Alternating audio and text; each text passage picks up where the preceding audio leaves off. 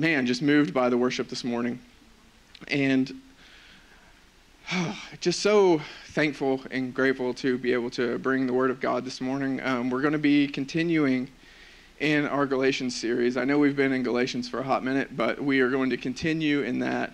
I told Kiana and a couple of the men that are on the pastoral staff here, they were like, hey, are you just going to preach from your heart this Sunday? And I said, gosh, I don't know that I can. I could barely even do an ounce this morning.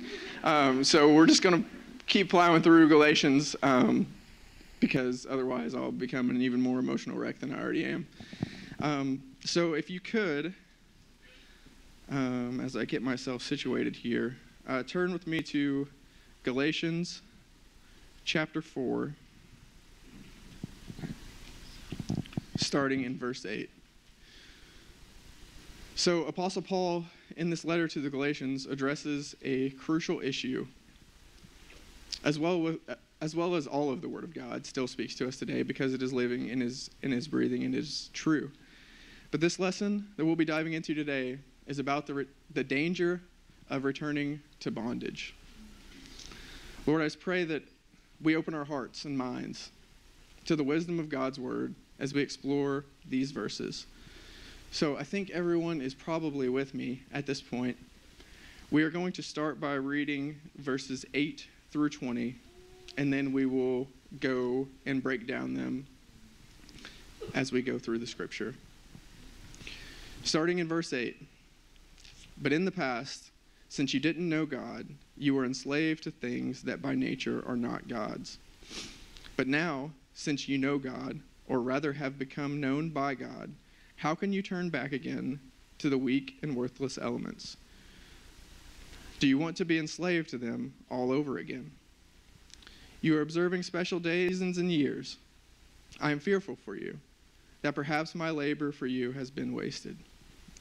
I beg you, brothers and sisters, for I also, you have not wronged me. You know that previously I preached the gospel to you because of a weakness of flesh. My physical condition, though my physical condition was a trial for you. On the contrary, you received me as an angel of God, as Christ Jesus himself. Where then is your blessing? For I testify to you that if possible, you would have torn your eyes out and given them to me. So then, have I become your enemy? The truth. They court you eagerly, but for no good. They want to exclude you from me so that you would pursue them. But it is always good to be pursued in a good manner, and not just when I am with you.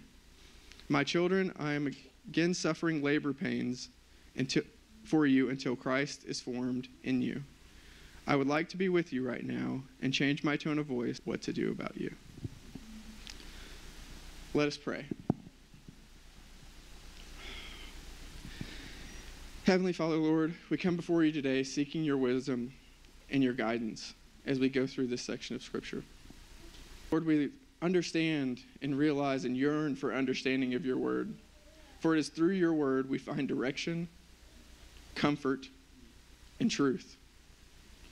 Without your guidance, we can easily be led astray. Lord, we ask you to be with us this morning as we open up the text. Holy Spirit, help us with understanding what you have for us, and let your word transform our lives. As always, Heavenly Father, I just thank you for the word of God. May it continue to be a lamp unto our feet and a light unto our path. Guide us and teach us so that we may live according to your will. It's in Jesus' name I pray. Amen.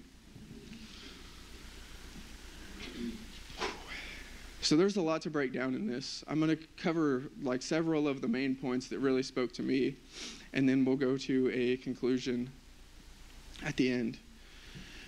For the first section of Scripture in Galatians 4, 8 through 11, remembering our former slavery. In these verses, Paul reminds the Galatians of their past lives, when they were enslaved to false gods and idolatry. He emphasized that they were once ignorant of the true God and his saving grace. In these verses, in the first 3 verses of this section of Scripture, it tells us of a former state of slavery to false gods and idolatry. It emphasizes that before knowing the true and living God and experience His saving grace, we were ignorant and separated from Him. These verses highlight the stark contrast between our past lives in Christ Jesus. They serve as a reminder to be grateful for the deliverance from our former bondage and never forget the transformative power of Jesus Christ.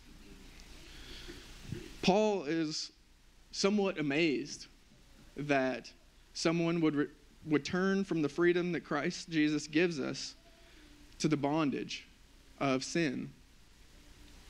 This freedom is exactly what gives us the status of sons and heirs, which Martin preached on last week.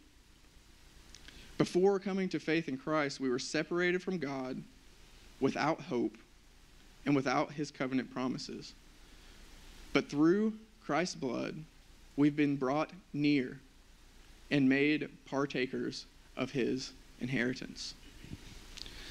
So I began to ask myself, what would make someone want to return to their old way of life? Knowing what Christ has done. And I was looking back through Scripture and thinking about previous sermon series that we've gone through here. And I was like, where have we seen this before?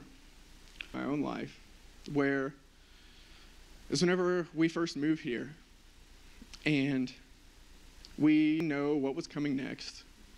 We were coming into this new season of life expecting what? We didn't know. And it's right whenever COVID broke out and everything started to go into lockdown and everyone was kind of like forced into their homes and there was no gathering really at that time. This was March of 2020. And with just being home, without gathering with the body of believers, almost sort of scared.